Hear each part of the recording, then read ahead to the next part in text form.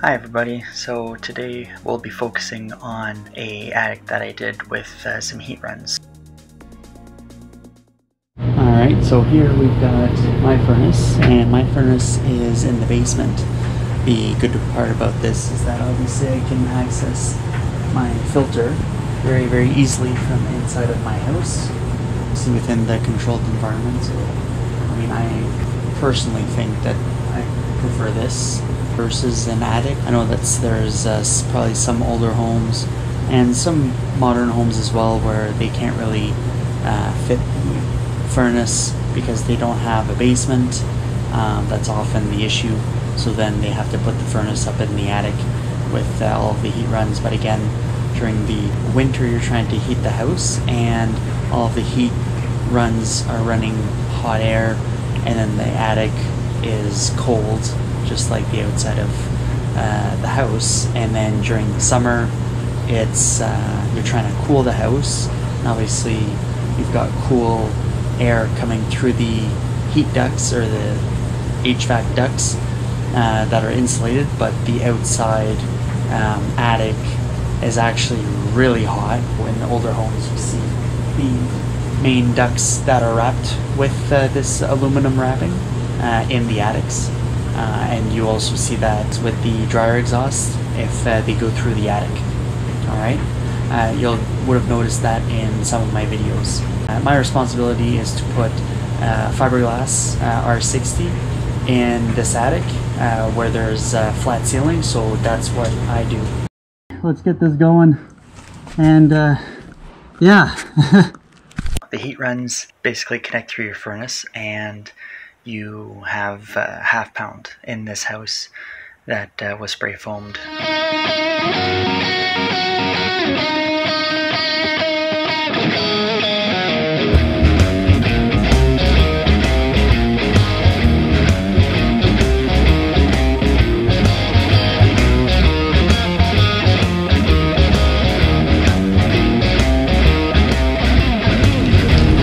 Alright, so there's one thing that I learned from a lot of my experience, or many things I should say.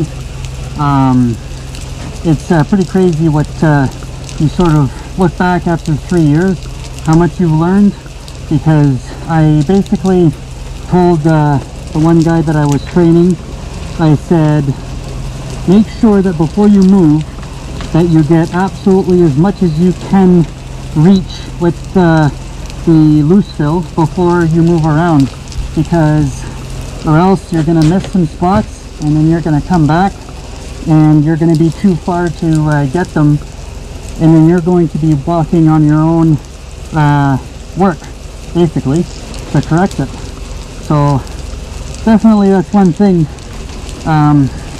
What I did want to mention too is well, for these obviously these heat runs, I cannot step on them, or else I'm going to damage not only the ducts but the insulation, because this stuff is definitely very fragile. The other thing too is you see this gap here, right? And so I gotta fill that right in, so or else there's going to be some thermal bridging. I want to avoid that. Right, so I gotta fill all of this stuff under here, and especially get like places like right in that corner over there, right? You gotta stuff that hose right in there, make sure that everything is covered with the loose fill. That's definitely a lot of multitasking with this job.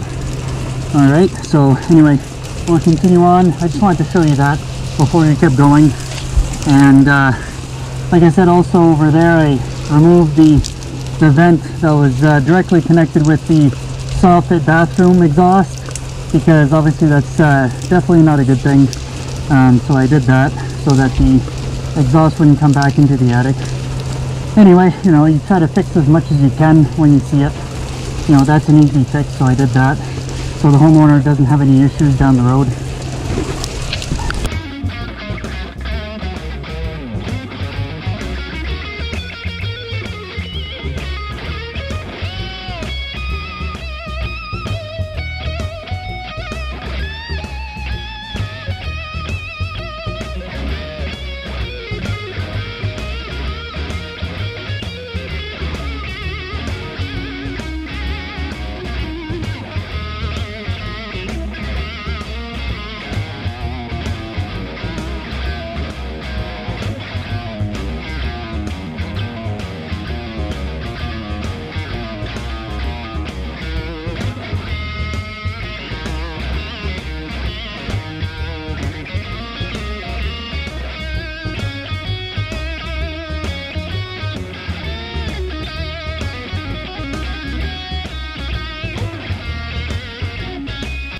I'm the guy that comes after the team that does the spray foam, and I insulate the rest of it. So definitely want to get in and fill all the cracks so that your building envelope is never compromised, doesn't have any gaps.